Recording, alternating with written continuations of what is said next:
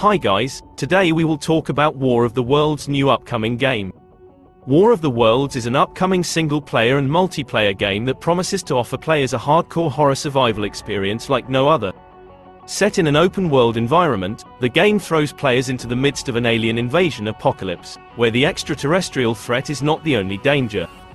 Players must also contend with other humans who may try to rob them of their resources, vehicle, or even their life.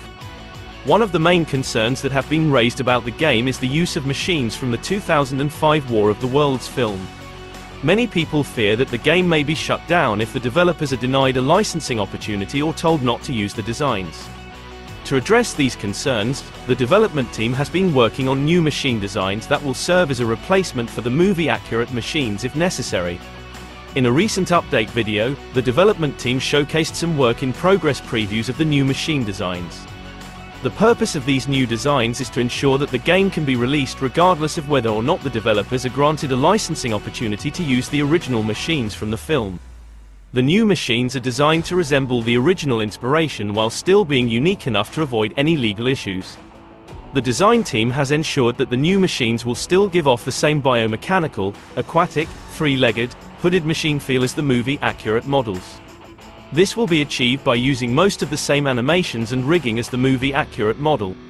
The switch between the two designs will be as simple as flipping a switch, making it easy for players to choose which design they prefer.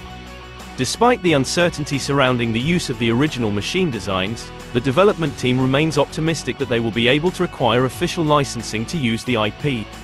In the meantime, they are continuing to work on the game, taking their time to improve it in all aspects. Over the last 4 months, the game has undergone a major rebuild from the ground up of all its systems, both inside and out. The result is essentially a new game that promises to deliver an unforgettable survival horror experience. In addition to the new machine designs, the development team has also been working on other aspects of the game. Players will need to scavenge and loot for food, resources, and other tools to aid their survival in an alien invasion apocalypse. They must also avoid demise from dehydration or starvation by staying hydrated and well fed. The game features military vehicles that players can commandeer to fight back against the alien threat, as well as multiplayer mode that allows players to pick a side and fight for survival. In conclusion, War of the Worlds is an upcoming single-player game that promises to deliver a hardcore horror survival experience like no other. Despite concerns about the use of the original machine designs, the development team remains optimistic that they will be able to acquire official licensing to use the IP.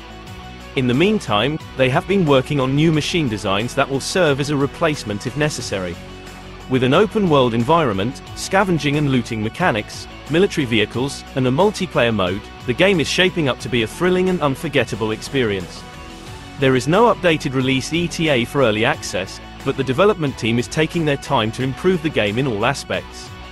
Players can expect a game that has undergone a major rebuild from the ground up of all its systems inside and out, essentially a new game that promises to deliver an unforgettable survival horror experience. Thanks for watching, see you next time.